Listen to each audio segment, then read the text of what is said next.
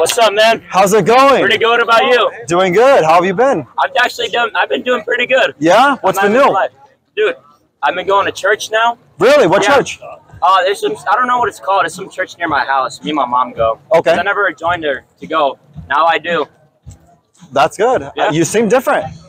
I feel a lot healthier. In a good way, you seem different. Yeah. Well, thank you. I quit smoking too. You quit? I was going to ask you that. How long ago did you do that? Huh? How long ago did you do that? I stopped smoking a week after we met at the park.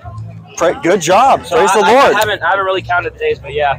That's good. That's been a couple months though. Yeah. Good job. Praise the Lord. Praise the Lord. That's Amen. exciting. Yeah. What else is new? I've just been feeling happier, man. More relaxed, less stressed. You know what I mean? That's great. That's great. Have you been reading John? No, I actually have not. That's the only thing I haven't really put my foot down is like actually reading like the Bible. But I still pray. I go to church. I do everything. It's just the Bible. That's what I need to put my foot on. You know what I mean? There's like I school and everything going on. And I know I'm kind of making an excuse right now. I'm not gonna lie, because I have all that time before going to bed. But I'm gonna start doing that too. Challenge for you. Just read a chapter a day. That's a good challenge. I could do that. Do you know how long it takes in the New Testament? Uh-huh. Do you know how long it takes to read a chapter a day? 20 minutes? 5. 5? It's actually they say on average is 4 minutes, but we'll give you 5. 5. Oh, thanks, Steve. Wait, 5 minutes. We first met you at the U of A, right? Yes. Yes. And then the park. I'm like, where did we see him? I know. That's crazy. I know. We're everywhere. U of A, I was like, okay, maybe I don't. Maybe, you know what I mean? Park, I'm like, okay, this can't be a coincidence. Now look at you guys here. You know what I mean? Can't be a coincidence. God's really like. He is. Because I mean, I was kind of slacking about reading the Bible. This guy gave me a challenge chapter a day, so that's what I'm gonna start doing. Praise the Lord. The other time was I dropped all my bad music too. Oh, great. You know what I mean? Yeah. Yeah, I know, and smoking too. So The smoking. That's how long did you smoke for? I've been smoking since I was like 12. Wow. And how old are you now? You're 17. Yeah. Good job. 5 years. Yeah. I smoked from 14 to 22, so that's Hey. that's not an easy addiction to No, kick. it's So not good an easy job addiction, trusting the Lord and going through that. That's really awesome. That's praise God. Praise God. Hey, I hope you guys have a good night. You too. Hey, you should check out our church. You met us at the park. Yeah. We meet there at 2:30. Oh, at the park? Yeah. What days? 2:30 tomorrow. Sunday. Okay, cool. So 2:30 tomorrow. You should come check us out. Deal. All right. Good to see you. Good to see you too, man. Good job. Good to see you again. Good night. Take care. That's so funny. I was like, I've seen him before. Where did I? And then I'm like, oh yeah, the U of A that one day. He came to give us a hard time.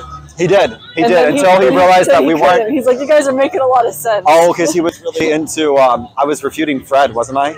Was it Fred? It was before Fred walked up. We were talking about Catholicism and why it wasn't good, and then Fred came up, and then he was telling Fred, like, no, they're making a lot of sense. That's funny. That's hilarious.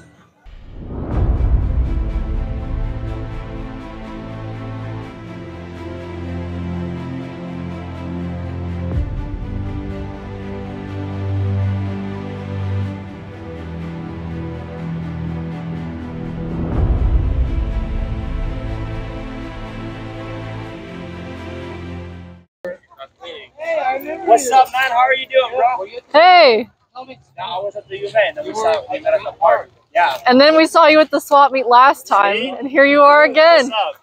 How you doing? Pretty good. What about you? Been great, serving. Oh yeah. What happened to you, man, after we talked about the gospel of John? I'm gonna be honest, bro. I mean, nothing. Never Like, gave your life to Christ? huh? No, dude. Why not? Dude, because like, I mean, my band like blew up, and that's what I've been focusing on, like this past like half a year.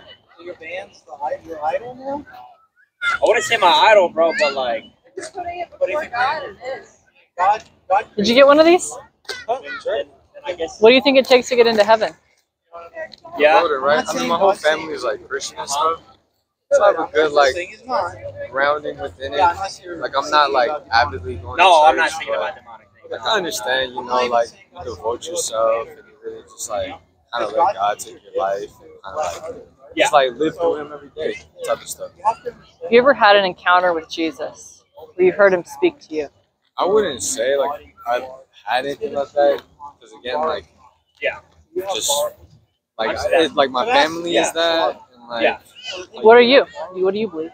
Right now, I don't know. I'm kind of just like kind of a drifter. I would say just coasting through life, just like definitely not doing nothing crazy. Like thinking about like other religions and stuff. Like I still have more of my grounding, like God and Jesus and all that. But definitely like not like super devout or nothing like that. What's your name? Adrian. Adrian? I'm Summer. It's good to meet you. Yeah, it's good to meet you too.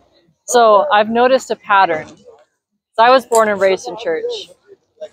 I've noticed a pattern. So the parents will be Christian, and the kids will grow up in it. And then when they get of age to where they choose what they want to do, they drift. Yeah. You know why? They've never had an encounter with Jesus. That makes a lot of sense, actually. Because it's like, I wish I wasn't like this. a lot of times our parents don't teach us what we need to know, or churches sadly don't teach us what we need to know either. If you look at the American church and if you read the Bible, you see they're two very different things. Have you ever read Revelation or heard about the churches that Jesus rebuked? A little bit. I think it was like they were using it for their self-benefit. Yeah, there was one church in Laodicea that they relied on their wealth. They were comfortable. And Jesus said that you are neither hot or cold. Because you're lukewarm, I'm going to vomit you out of my mouth. So it's like our lukewarmness makes him sick.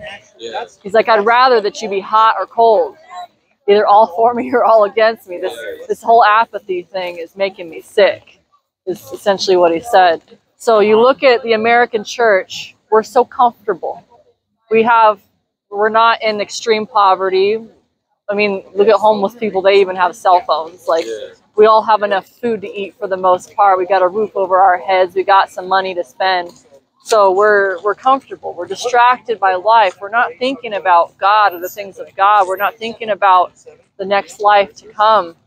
And so it's really a scary thing when you think about it. Because like, if this God stuff is all real, if Jesus really is who he says he is, then this is really serious. Did you know that Jesus said that he's the only way to heaven? Yeah. Do you know? I remember like reading about stuff like that in the Bible. Yeah. Do you know that he said that? What was it? He said that many people on the last day would come to him and say, "Lord, Lord, I did many things in your name. I cast out demons in your name. I prophesied in your name." And he'll say, "Depart from me." Why? "I never knew you. Workers of lawlessness, you lawbreakers. You say you know me. You go to church, do all the Christian things, you believe in me, but you don't know me." Yeah. That's a scary thing. And I was raised in church, and that verse always scared me when I read through the Bible. And I'm like, how do I know for sure that I'm saved? And Jesus said the way to be saved is to be born again. Do you know what that means? Like kind of like forgetting like all the other stuff and just like, you know what, like kind of like your own journey with it. Instead of just relying on like your family was Christian, so I'm automatically good. Or more being like, because it's like, I want to get to know you. I am want extremely to really terrified like, of hell. let's That is rekindle what this. Let's really that have the a thought of hell, relationship, like going through all of it, And reading I the would- word, not being afraid to it go sucks, out dude, and because talk I don't about want it to. and I don't stuff want like to that. be. And like, Does that make sense? I wish I and was then just. like, I I wish feel like that a from big a sign young of like age I was rebirth just is taught like to getting be a good Christian like boy. baptized and stuff. And I Yeah. So that's all part of it, but the core thing that most people miss. I missed it.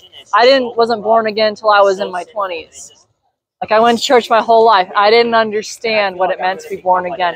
So that the core of it is you realize you've sinned against God, and there's no way that you can make it right. And you just throw yourself at Jesus' feet and say, "God, have mercy on me.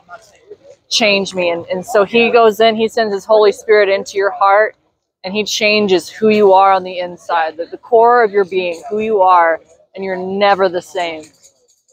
He actually, it's the power of God coming into you and he changes your desires. So whereas people are addicted to drugs, people are addicted to alcohol, people are addicted to porn, they're in living a lifestyle that God is not okay with. When they're born again, the Holy Spirit changes their desires. When you're filled with the Holy Spirit, he makes you holy. So the things that you used to love, the alcoholic will put down the bottle. The drug addict will put down the needle. The person who's addicted to porn, they're going to hate what they used to do. It may not happen all at once. Some people it happens overnight. Some people it's a struggle. Like I was an idolater before I was born again. I was addicted to video games, filled with all the things that God hates: sorcery, witchcraft, murder, all of that. I couldn't change my desire, but overnight it was like, boom, I hate this. I'm going to delete my Steam account. I'm deleting everything. Like I'm going to throw up if you put this game in front of me again.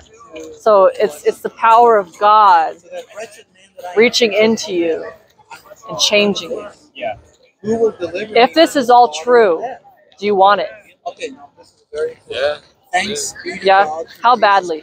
So that I myself serve the law of God. I feel like right now, but with my flesh, like right now, I could look at you in the face and tell you like, I want it so bad. I want it more than I want water, what I want air.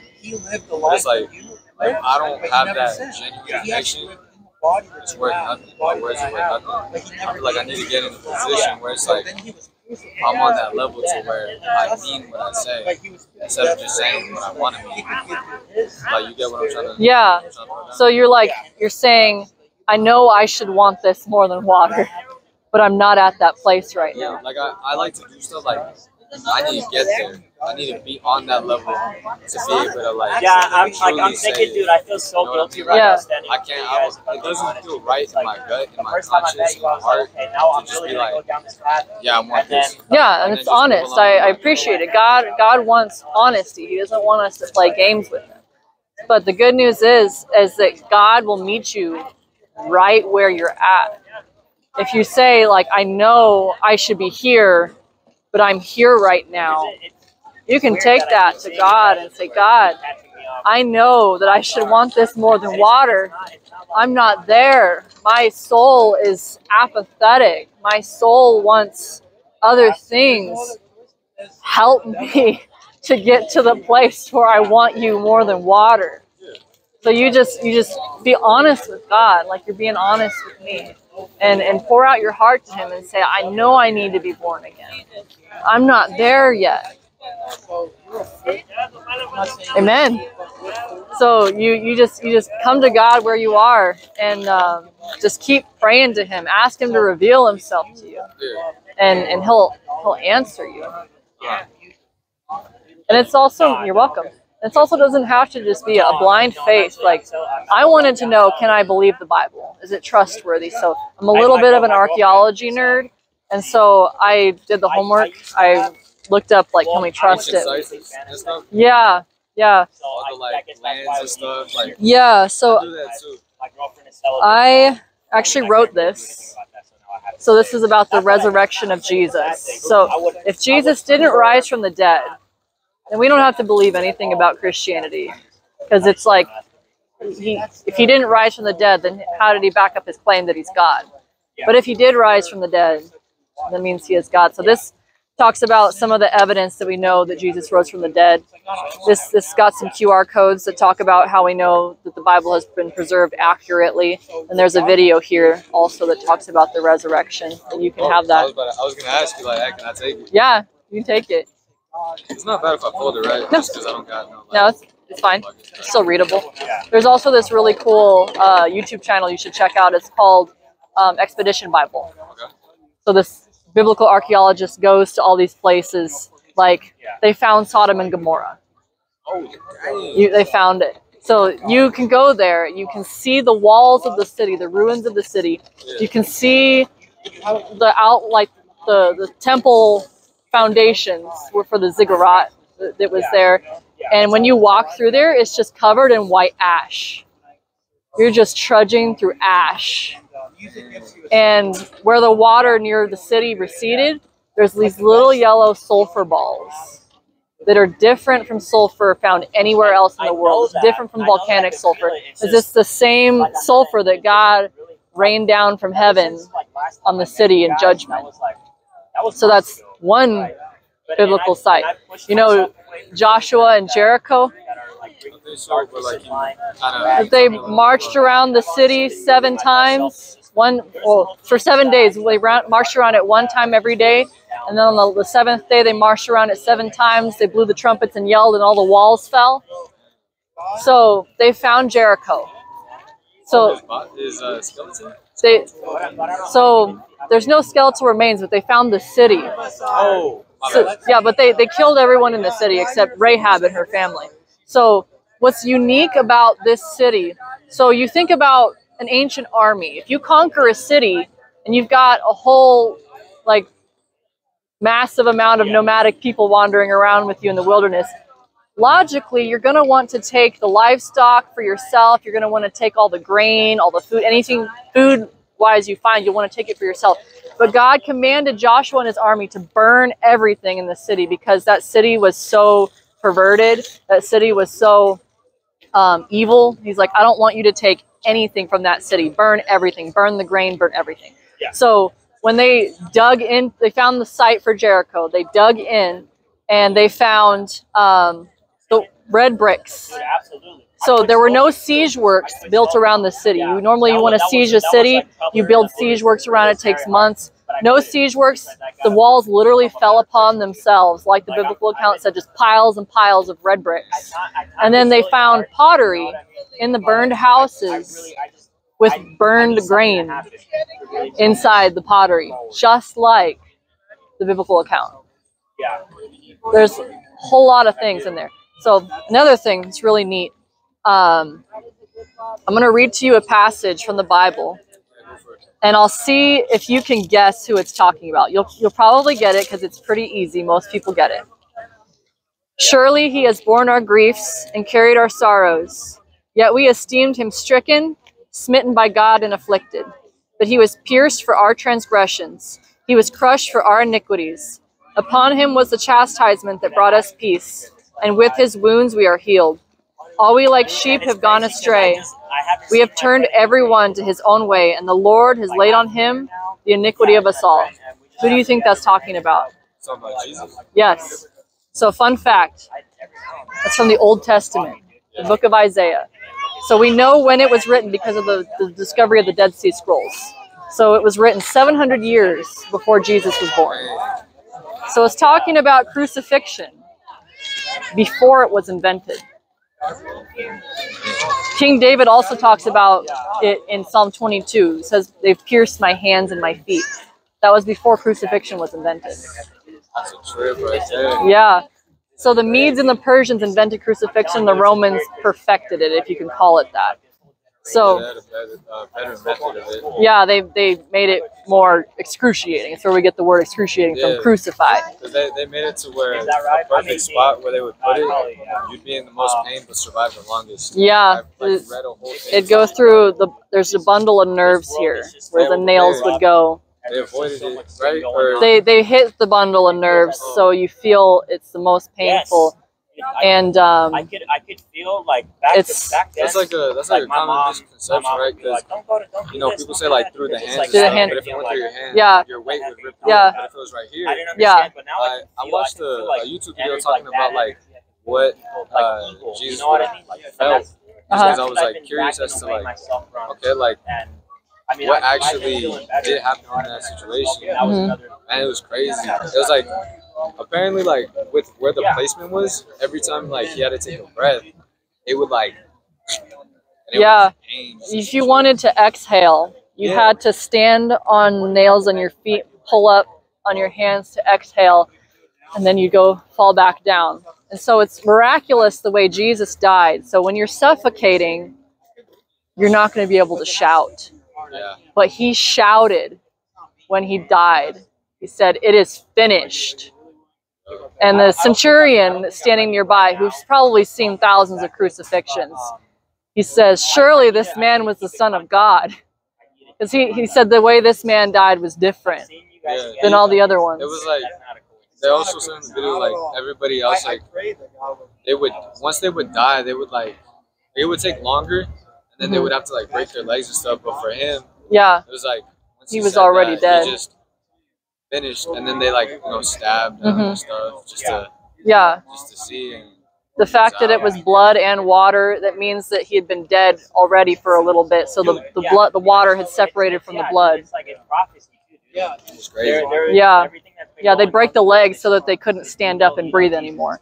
So they did that because it was Sabbath, because usually it would take about 3 days for them to die. But look at this. This is even trippier. So this talks about his manner of death. So they made his grave with the wicked. So Jesus was crucified between two thieves. And with a rich man in his death, he was buried in the tomb of Joseph of Arimathea. He was a wealthy man, although he had done no violence, and there was no deceit in his mouth. So Pontius Pilate, who was the ruler of Judea at the time, the religious leaders, the Pharisees, trying to bring accusations against him. They bring him to Pilate. They say, this man is inciting people against Rome. He says he's a king. He's going against Caesar. And so Pilate questions him, and he finds nothing wrong. He's like, there's nothing wrong with this man. The more he asked, the more afraid he got. It says Pilate was afraid. He's like, where do you come from? Jesus says, my kingdom is not of this world, and you have no authority over me unless it had been given to you from heaven. Crazy. Yeah. It says, yet it was the will of the Lord to crush him. He has put him to grief. When his soul makes an offering for guilt, he shall see his offspring. He shall prolong his days. The will of the Lord shall prosper in his hand. Out of the anguish of his soul he shall see and be satisfied. By his knowledge shall the righteous one, my servant, make many to be accounted righteous, and he shall bear their iniquities. So all of this talks about him. It also is prophesied that he would be born in Bethlehem, that there would be a great cry out of Ramah, which was when King Herod killed all the babies. It's prophesied that he would be called out of Egypt. So when Jesus was a baby, his family had to flee to Egypt because an angel warned them that Herod was going to kill all the babies. And so there's historical proof that he went to Egypt, and then he was called back out of Egypt, and that he would live in the area of Galilee. So all of this was prophesied about him. It was prophesied that he would open the eyes of the blind, that he would open the ears of the deaf, that he would heal lepers. Everything that he would do, that it was prophesied. So Isaiah is a pretty trippy book. I think it's my favorite of the prophets, because it not only talks about prophecy of Jesus, it talks about the rise and fall of kingdoms, talks about the Jewish exile to Babylon, how it would be exactly 70 years, and it named the king that would send them back to Israel by name. So literally King Cyrus is reading the scroll of Isaiah, and he's saying, that's me. That's true. Yeah, so prophecy is one of the things that proves the Bible to be true. That's just a little bit of the prophecies in this book. That's crazy. Yeah. I've never really like sat down and just like took it in. Yeah, it's a lot. Like I love this stuff. It's amazing. Like that God preserved it, and he gave us the evidence. And you know, the funny thing is the oldest manuscript we have of the New Testament, it's called P52. It's the scene where Jesus is standing before Pilate. It dates probably about to 100 AD.